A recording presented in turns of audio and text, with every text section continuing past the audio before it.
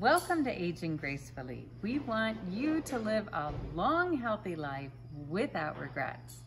And today, I am so happy to be with my Sailmaker friend, George Thomas. And we are going to talk about making sails and maybe more about sailing. Okay, fine. Tell the story. You were, I think, an engineer. Mechanical engineer.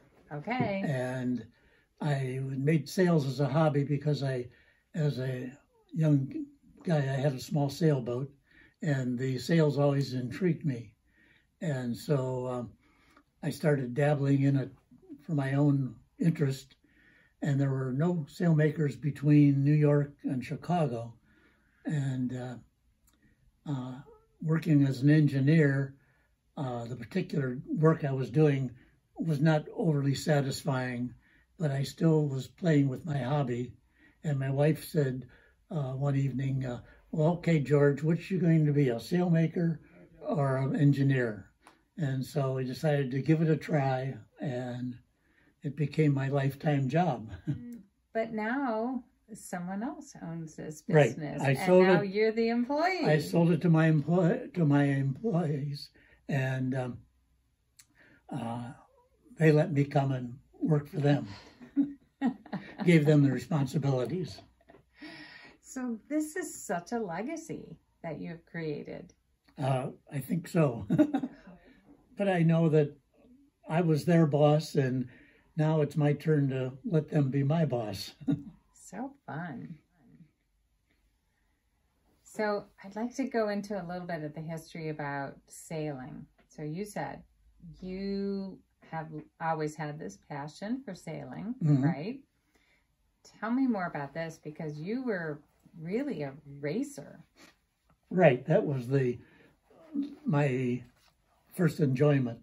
We raced every Saturdays and Sundays. And then as you got a little more experience, you started to travel and race in other regattas, different areas. And the same type of sailboat for many years, I've been sailing the same type of boat since 1950. How different are things now? It's not all just hand sewn. It's much more high tech than it used to be. The original, when I started, the sails were cotton, and they were made of Egyptian cotton. And then the synthetics came along, and everybody experimented with anything they could. The nylons, the dacrons, the acrylics. And then as the years progressed, other things came along, Kevlar and carbon fibers and the mylar films. So everything's been tried, and today it's the carbon fiber sails that seem to be the fanciest for the racing sailor. The basic day sailing person still wants the Dacron polyester sails, which has proved very effective. Originally, there were no computers, and the sails, I designed the sails on paper, made a drawing of each sail to be made. That drawing was then laid out on the floor with a chalk outline, and then the material laid over that chalk outline, and then sewn together, brought back onto the floor, and the outlines marked on it and cut, and the sail was finished that way. Today it's all computer designs, and the sails are cut on a plotter cutter, which rolls out the material and cuts the panels out for you. And all they need to be done is then put together with a double stick tape and the seams sewn on a machine. Sounds so simple. It sounds simple, but it's still labor intensive, but not as much as it used to be. So you used to be on your knees, really down on the floor all the time. But absolutely, crawling back and forth and rolling the material back and forth. When you started, did you have the big tables like you have? No, in the there were other no room? table. You just used the floor. it'd be a wood floor, and you used awls to hold the material in place while you drew lines on it. And it was just labor intensive. And we put it together with double stick tape. Okay. And this is called high attack tape. So we don't even sew the seams. We can do a little grapevine stuff here.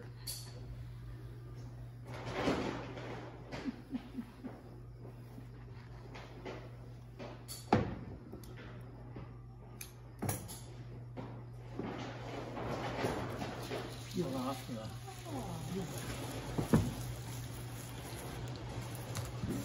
the next panel. They're all numbered, so I know which goes with which.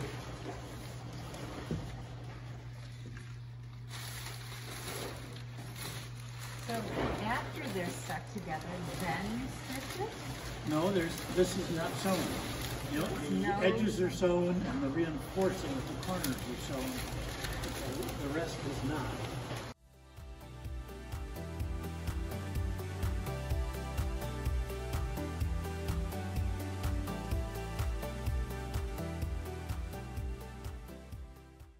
How many years have you been using this tape as opposed to sewing it? Actually, probably in the last 10 years. The heavier sails are taped together with a less adhesive tape, and then they're sewn. Okay. So, but the light sails, you can get away. Here is a two pieces of material, and you can see it or not. The tape's in there. You can try and tear it apart. It will not come apart. I don't care what you do. No, it's secure. Where we sew the seams on the heavy sails, and you can see there's long roller things, and it allows you to take the sail and put it in here, and you have two rolls. Sew the seam, and you unroll it, and you get to the next seam and keep sewing until you're done with the sail. What would be the biggest sail you've ever done? Can you? Probably for about a 60-foot boat. I mean, actually, I didn't make, but we've made here a sail for the Canadian training ship. That was quite large. Sail cover, because the sails, the thing that does a sail in is being in the sun, which of course they are all the time, but when you're sailing, but during the week when you're not, the sun working on rotting the sail. So you need a cover protection. Okay. And this is an acrylic material, Orlon, and you probably are familiar with the sweaters that are all made out of acrylic. And it holds up in the sun fantastically. This one happens to be a covered background, a coated background, which is less expensive than the acrylic. Some people like to save money. So how long do these sails last? Depends on a lot of things. The background sails, if you're just cruising, sailing, general light stuff, they'll probably last you 20 years. Okay. If you're racing, the racing sailor wants the sail really new and hold its shape.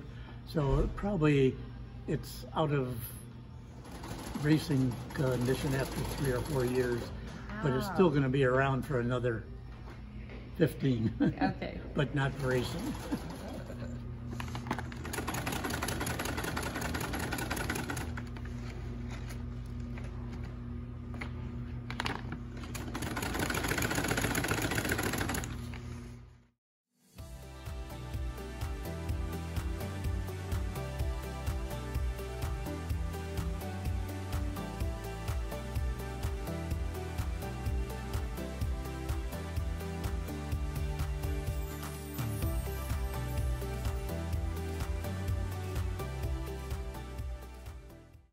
This is a one design class called the Starboat, and it's 22 feet long, 2-person boat, and it's, of course, just for racing. There's no luxury below bunks or anything. It's just in the boat, and of course you get wet. And one of those is you? I'm in the white shirt, and the crew is in the red, and he's hiking, which you need to sit up on the high side to make the boat stand up straight.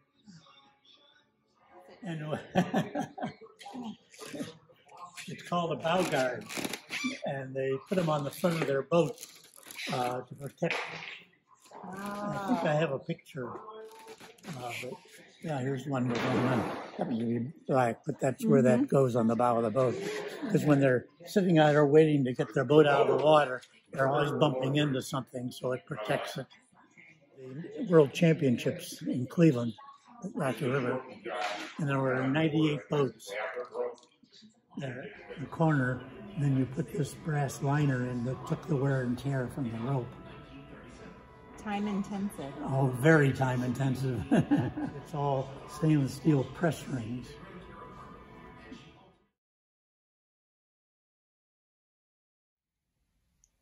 Just knowing that you have to look at where you're going all the time and that you have different levels, you're stepping up and down and over all the time, it seems like that has really been helpful to you to keep your agility. I think so. And I think also the sailing I did was an athletic boat, and that all helps in keeping me loose. Plus, I ice skated quite a bit, and that helped a lot with my balance. My balance is still pretty good. Because you didn't just ice skate too, didn't you do dance skating? Yeah, we did some dance skating on a lower level, not like the TVs.